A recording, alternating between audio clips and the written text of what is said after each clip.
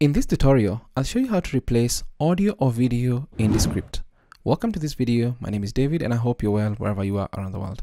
Now, a quick note, only replace files that are actually corrupt or have some distortion of some sort.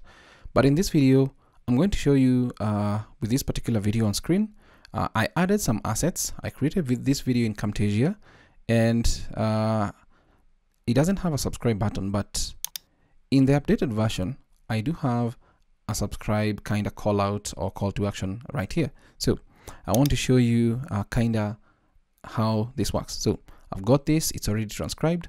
So try and make sure that when you are doing a replace that the file is the same length. It's just probably some minor tweaks. If it's an audio file, probably you made some few adjustments outside Descript in another audio editor and you want to work on that particular file right inside Descript. So I'm going to go to files up here, that is the media, and then from the media, or that is this particular video, I'm going to click on these three dots here and then go to replace, and there are two options, replace file or replace transcript, and you use replace transcript if you have the transcript for this particular video. I don't have this one, so I'm going to click on replace file, which is of importance to us. I'll click on that. You're going to get a kind of notification here. Replacing files may damage your project. Only replace to fix a corrupted or distorted file.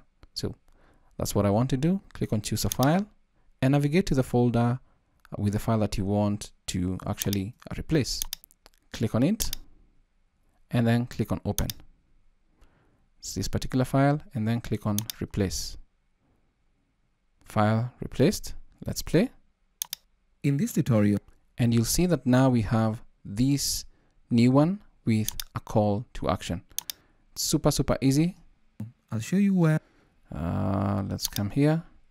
It's still syncing, but it has been replaced from what we had originally. The original file did not have a call to action, but this one does have a call to action. So super easy and super handy. And you can see the name. This one is updated. The other one did not have the updated kind of name. Super easy. But that is how you can replace audio or video in Descript. Thanks for watching. Until next time, stay safe and never stop planning.